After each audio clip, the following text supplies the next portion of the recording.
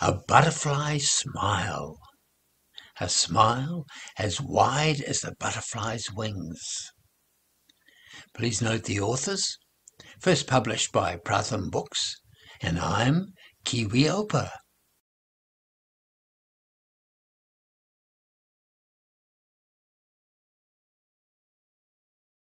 Line up, class. Let's go to the park, Lila Miss says.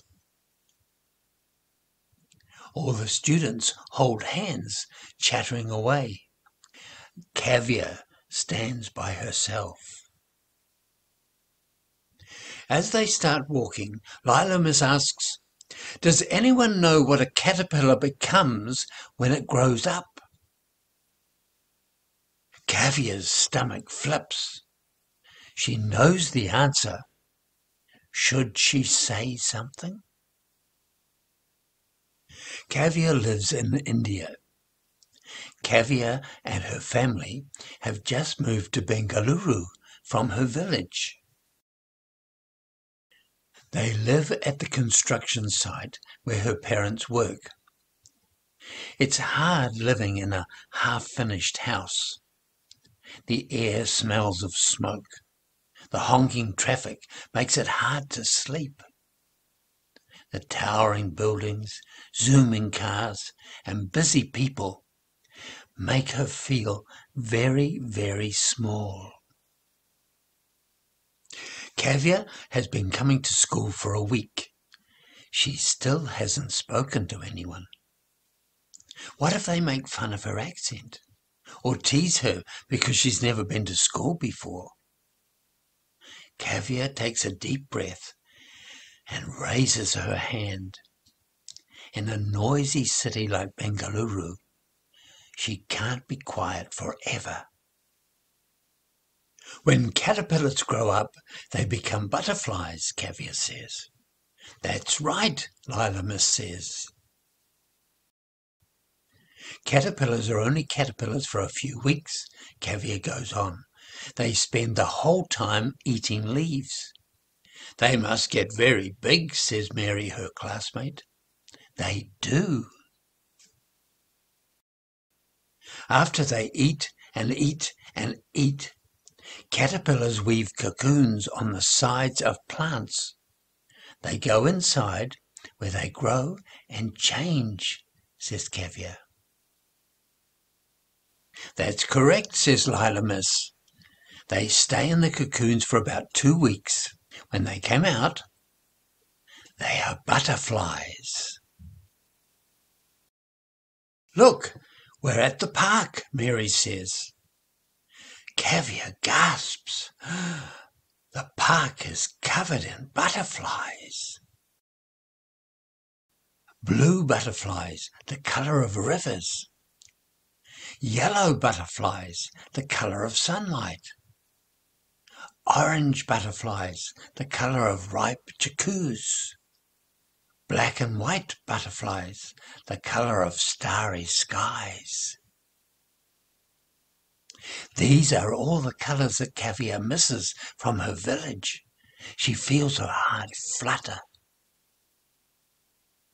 Every year, butterflies travel thousands of kilometres to come to this park.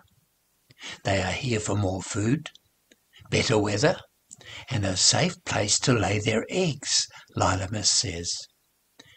This journey is called migration. Don't they get tired flapping their wings for so long? A classmate asks.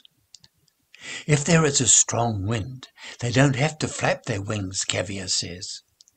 They spread their wings and glide. That must be bumpy, Mary whispers to Caviar. Caviar thinks about the bus ride to Bengaluru, squeezed in between all the luggage, bumping and tumbling for hours and hours and hours.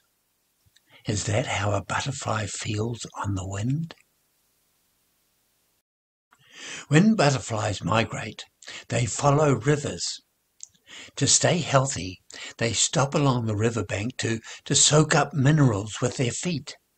It's called mud puddling, Lila Miss explains. Mud puddling, Mary says. That sounds like fun. Mary and Caviar smile at each other. It is, Caviar says, but now puddles are hard to find.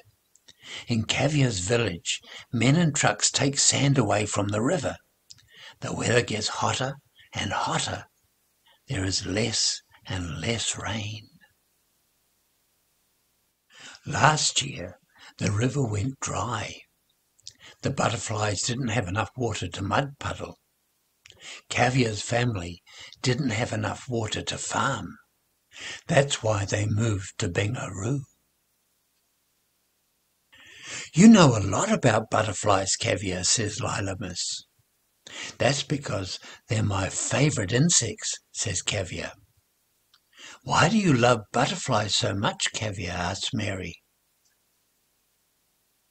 How can Caviar choose just one thing? She loves how their bodies are sometimes spotted and sometimes striped, how they drink nectar with their long noses, how they spread pollen, which makes more flowers grow.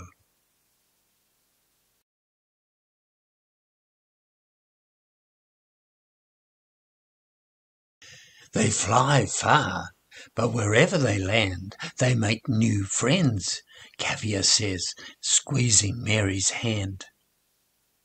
They're very small, but they're also very brave, just like you, Lila Miss says.